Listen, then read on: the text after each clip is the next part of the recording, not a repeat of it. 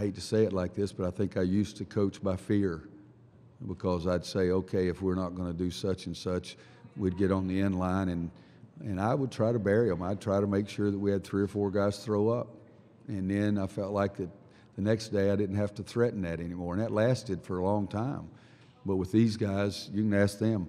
I'll say, how many, do you think we need to shoot 5 more minutes or 10 more minutes? I did get them really good, though, on Friday.